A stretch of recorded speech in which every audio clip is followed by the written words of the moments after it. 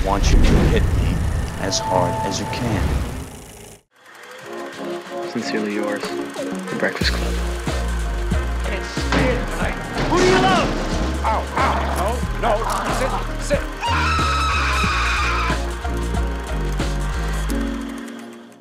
Howdy, folks. Welcome back to John Hughes Revisited.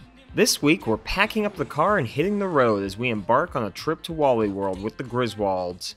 Released almost 40 years ago, 1983's National Lampoon's Vacation stars Chevy Chase as the ultimate over-the-top dad who is determined to give his family the time of their lives, even if it kills them.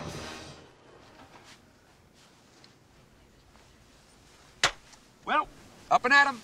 It's the story of a man who only gets 2 weeks off a year and overcompensates by giving his family what he thinks they want, being the world's greatest dad. Or die trying. With this being the film that gave Hughes his big break in Hollywood, he was only in the writer's chair while Harold Ramis took on directing duties. Before he was established in Hollywood, Hughes was busy hounding the National Lampoon editors for writing assignments while he worked at the Chicago ad agency. National Lampoon was also hunting for another hit like Animal House after releasing 2 box office duds, one of which was actually scripted and disowned by John Hughes.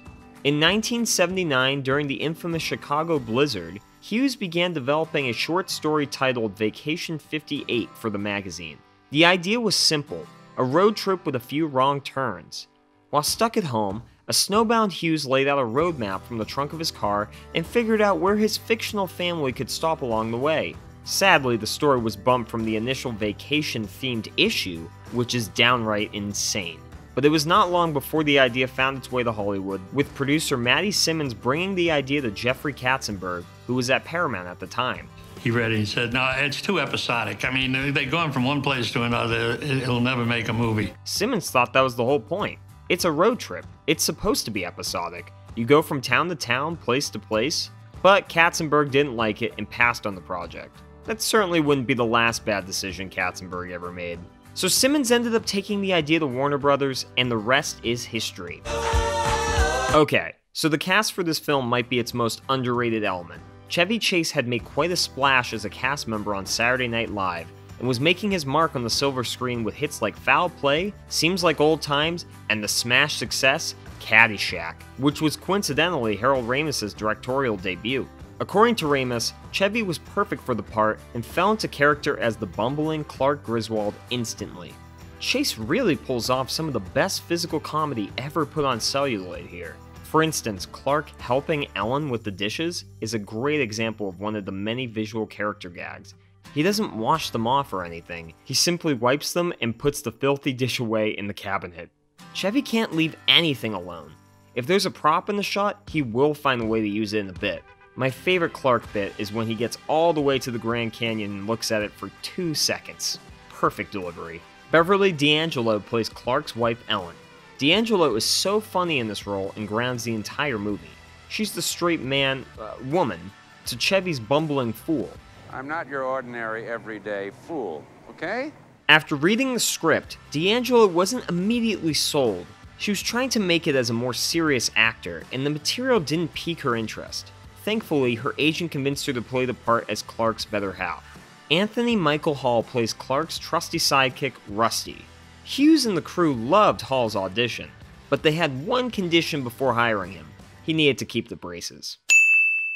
Hall really caught Hughes' attention, who was about to make the leap to directing. This would actually be the first of many collaborations between Hall and Hughes, with them going on to make The Breakfast Club, 16 Candles, and Weird Science together. And of course, Dana Barron rounds out the family unit, playing Audrey Griswold. Filling out the rest of the cast was Randy Quaid, who plays the one and only Cousin Eddie. Imogene Coca, who stars as the reviled Aunt Edna, didn't think she could pull off being this mean. Take after take, while screeching at the family in the car, she would ask, "Was that too mean? Was that too much?" Aunt Edna taking a bite of the dog piece sandwich? That was all Imogene's idea. Oddly enough, it wasn't the film's crude humor that gave her pause, but rather the idea of having to film scenes inside a moving vehicle, as Coca was terrified of car travel due to an accident she and her husband were involved in.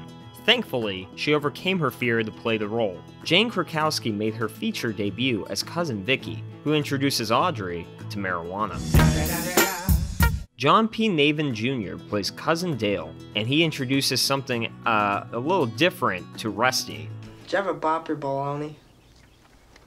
A cool tidbit about the actor, he delivered the very first line in Cheers, presenting Sam with a fake ID and claiming he was a Vietnam vet. How would it be, Chief? And of course, Christie Brinkley plays the gorgeous woman who keeps crossing paths with Clark. Since she was a famous model, everyone assumed she would be comfortable in front of a film camera, but she was actually very nervous. It probably doesn't help that the producers were trying to pressure her into appearing nude for the film. For someone who never acted before, I think she did an amazing job in her brief role. The famous vaudeville actor Eddie Bracken plays the park's tycoon Roy Walley. Younger viewers may recognize him from Home Alone 2, where he plays the benevolent toy store owner, Mr. Duncan. John Candy was an 11th hour addition to the cast, the reason why we'll get into later, and plays one of the Walley World security guards. Like everyone else with a sense of humor, Hughes loved working with Candy on this film. It wasn't until 1987's Planes, Trains, and Automobiles that the two would work together again, which followed a streak of collaborations: The Great Outdoors, Uncle Buck, Home Alone, and Career Opportunities. Candy and Ramis also shared a previous friendship, performing together at Chicago's Second City comedy troupe. In fact, Ramis features a lot of Second City alumni in this film. Eugene Levy makes a cameo as the used car salesman who pulls the old bait-and-switch routine on Clark. Brian Doyle Murray as the camp comfort clerk with a camp that doesn't quite live up to that name. Cousin Eddie's wife, Cousin Catherine, played by Mariam Flynn, who was also in Hughes' first film, National Lampoon's Class Reunion. And that baby was played by Hayden Christensen. Just kidding. Harold Ramis has a couple of off-screen cameos as one of the police officers in the third act, and the recorded message from Marty the Moose. Sorry. Look at that car. Yeah, Huh? that's the family truckster. Boy, she's a beaut. Like those green walls. Once the writing was complete, filming officially started in July 1982 and lasted 55 days. John Hughes' script took the Griswolds through the South originally, but Ramis thought those states were a little too barren. So instead, he changed it to the beautiful landscapes of the American West. True to the spirit of the film, it was shot all over the country: Arizona, California, Missouri, and Colorado. The actors were essentially living the movie themselves, moving a huge 300-foot caravan of cast and crew vehicles from one location after another, like one big traveling circus.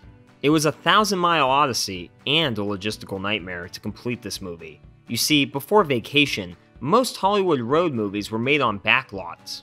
Ramis wanted to film on location, so production had to navigate challenges like filming on actual moving cars. The production was also constantly at the mercy of weather and Mother Nature. And this was a time before cell phones and email, so they had to make sure they didn't leave anyone behind, which happened occasionally. In the original short story, the point of view was actually from Rusty, as Hughes was clearly more interested in the teenage condition demonstrated by his later output. So yeah, that means supermodel Christie Brinkley would have been flirting with teenage Rusty throughout the film. Yikes. Once Chevy was cast, Ramis thought the perspective needed to shift to Clark because no teen would be more interesting than Chevy Chase's antics. Also in Hughes' original story, the theme park was none other than Disneyland, but obviously, that wasn't going to fly since Disney was never going to consent to the R-rated material. So to avoid any legal issues, all of the names associated with Disneyland were altered. The park became Walley World, and its mascot, Marty Moose, is very reminiscent of another animal mascot. Not only that, but Roy Walley's appearance is strikingly similar to Walt Disney himself and shares a name with Walt's brother. The actual shooting locations for the Walley World theme park were Santa Anita Park and Six Flags Magic Mountain, both in California. To film the ending roller coaster sequences, the cast had to ride it repeatedly for at least 7 or 8 times. In fact, Dana Barron was so plagued with motion sickness during these scenes, she had to take medication and pass out on a bench between takes. Her expression says it all. Hello, darkness, my old friend. The Griswold's chariot, the Wagon Queen family truckster, was custom created for the film, similar to the Ferrari in Ferris Bueller's Day Off. Custom built by famous auto designer George Barris. The look is based on a 1979 Ford LTD Country Squire, and it was supposed to mock American cars of the late 70s.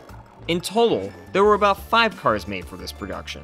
The truckster features a metallic pea green paint scheme, extensive imitation wood paneling decals, 8 headlights, a grille area largely covered by bodywork with only 2 small openings close to the bumper, an oddly placed fuel filler door, and my personal favorite touch, an airbag made from a trash can liner. It was by design to be as unattractive as possible, and it worked a little too well. Following the film's release, station wagon sales plummeted, and models were shortly replaced in popularity by minivans and later SUVs. In the scene at the gas station where Clark looks for a fuel tank and throws the license plate, Chase was very worried that he was accidentally going to take that woman's head off. Yeah, that close call was not planned. Also, to combat the intense heat of the summer-long trek, enormous air conditioners help keep the car cool for the actors. Remember that morbid gag when the family forgets that Aunt Edna's dog is still tied to the bumper of the truckster as they drive away? Ramis reveals that the crew actually saved the dog from suffering the same fate when they stopped the driver with the dog still attached to the bumper. Pour one out for my man Dinky though. Poor little guy. While the National Lampoon was known for its harder edge and cruel humor, Harold Ramis admitted that he's not proud of the scene where the Griswold family gets lost in East St. Louis and have their hubcaps stolen by locals. He said it dehumanized everyone involved, and if he could go back, he would not shoot the scene, at least not in its current state. At the time, he was willing to push the envelope further for the Lampoon. Oh, and the film's entire ending was also changed. Production originally filmed a whole sequence where Clark snaps and takes Roy Walley and Walley World executives hostage, shoots Walley in the leg, and makes them sing and dance to get his money's worth of entertainment before being taken to jail. Apparently, test audiences loved the movie, up until that moment. The crew concluded that the payoff of the movie needed to be at Walley World since the audience had invested over an hour waiting to get there. So Hughes wrote a new ending where Clark hijacks the park instead and delivered on the promise of a day at Walley World. It was also done before CGI, so Walley World's entrance was actually a matte painting optically inserted into the frame. The new ending, shot 4 months after principal photography wrapped, saved the movie. You can tell it was shot much later based on Anthony Michael Hall's height change. Funny enough, Hall was actually supposed to be the younger brother, but since he was going through puberty and ends the film 3 inches taller than when it started, they changed the dynamic around so he would be the older brother. The original ending was later used in Christmas Vacation when Cousin Eddie kidnaps Clark's boss, also played by Brian Doyle Murray, and drags him to the Griswold home.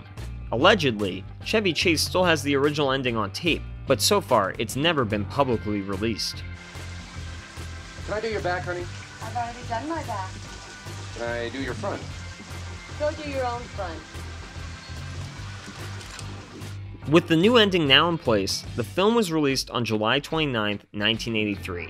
It came in at first place at the domestic box office during its opening weekend, raking in over $8 million before going on to gross a total of $61 million. It even beat Jaws 3D and Return of the Jedi during its opening weekend, which, to be fair, those films had already been out for a while at that time. When it was first released, critics panned it while audiences went crazy for it. It also came out the same year as another Hughes penned film, Mr. Mom, starring Michael Keaton, and that one actually proved to be more successful at the box office. Obviously, with any classic John Hughes film, the soundtrack is a work of art unto itself. The score was composed by Ralph Burns, and the soundtrack featured original songs by Lindsey Buckingham of Fleetwood Mac fame. While the soundtrack did not make the charts, Buckingham's single, Holiday Road, reached number 82 on the Billboard Hot 100. Of course, the rest of the soundtrack is also pretty terrific. Blitzkrieg Bop by the Ramones, Little Boy Sweet by June Pointer, I'm So Excited by the Pointer Sisters,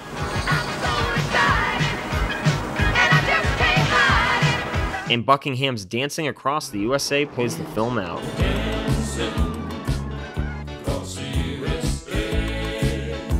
Something to note, the music in the Christie Brinkley scene is different depending on which version of the movie you're watching. In the original theatrical release, the song featured was I'm So Excited by the Pointer Sisters, which is how everyone remembers it. But on home release, the song was changed to Little Boy Sweet by one of the Pointer Sisters, June Pointer. This is most likely due to a rights issue, and the only time you can catch the film with its original song is when shown on TV. And naturally, Hughes even gets a writing credit on the Walley World theme song. Moose is moose, we know. Marty Moose. Thank you. Thank you. Oh, kids. Oh, kids. Waitress.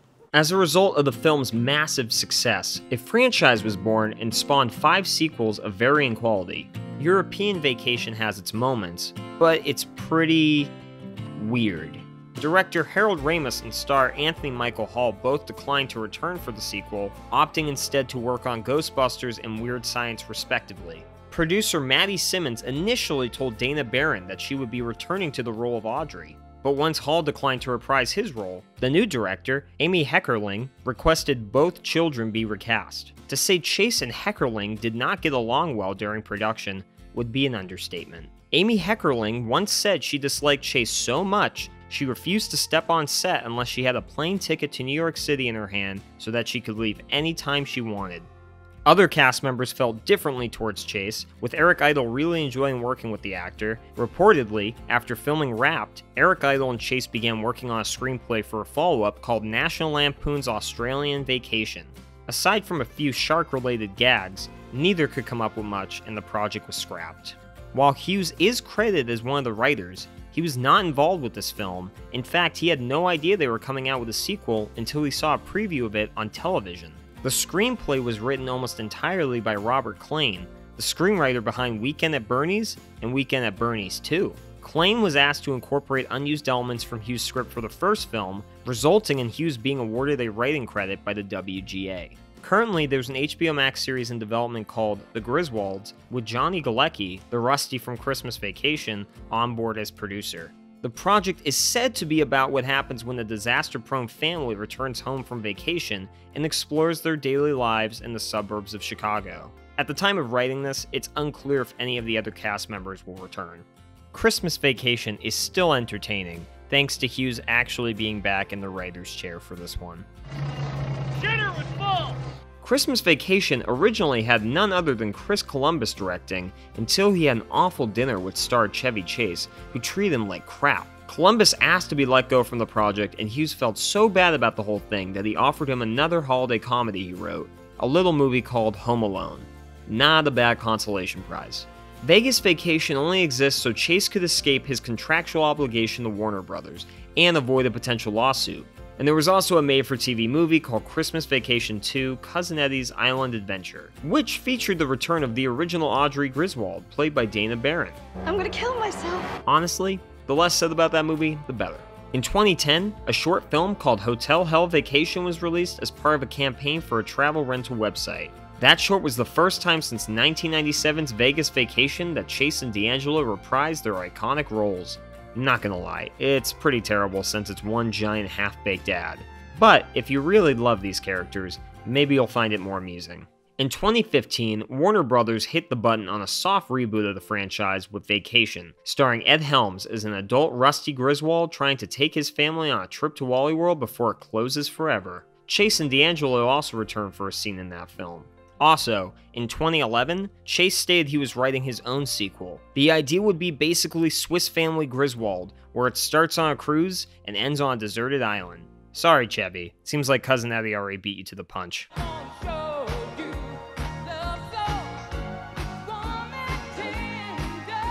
Of course, it wouldn't be a Hughes film without Chicago appearing somehow, which is where the Griswold family resides. Harold Ramis also grew up in Chicago, so him and Hughes were a match made in heaven. It's a shame that this was their only collaboration, as I would have loved to see what else they could have teamed up on. And while speaking about Harold Ramis, I would be remiss not to include some of his notable works: Animal House, Meatballs, Caddyshack, Stripes, Ghostbusters, just to name a few. He also wrote, directed, and produced what I consider to be his magnum opus, Groundhog Day. Similar to Hughes, Ramis also suffered an untimely death at the age of 69 in 2014. The official poster by fantasy artist Boris Vallejo is actually really brilliant. It's the perfect window into Clark's mind and how he views himself to his family. This ripped hero going to any lengths to make sure his family has a great vacation. This film was what put Hughes on the map in Hollywood, no pun intended, as within a year of the film's release, he was in the director's chair for 16 Candles. That's no small feat, especially when we consider that this was only his second screenplay produced, the first having been the disastrous National Lampoon's Class Reunion. As someone who has taken a cross-country road trip to Los Angeles himself, I can see why this film connected with audiences. If you've ever taken a road trip anywhere, we all have a horror story or two to share. Beyond just that, we can also identify with either all or some members of the Griswold clan. The dynamics just ring true. When the kids put on their headphones to tune out their parents' cringy music, I felt that. Clark isn't particularly a good person or a good husband, but we see enough of ourselves in him, especially during that incredible third act, profanity-laced speech. Well, I'll tell you something. This is no longer a vacation. It's a quest. It's a quest for fun. People can definitely relate to family driving you crazy. So what's the moral of the story? The next time you're thinking about going on an epic cross-country road trip with your family, fly, don't drive. Ultimately, I give National Lampoon's Vacation 4 out of 5 family trucksters. And if you like what you're watching, make sure you subscribe to JoBlo videos, hit that bell to receive all notifications. We're an independent company, and we appreciate your support. Thanks for watching.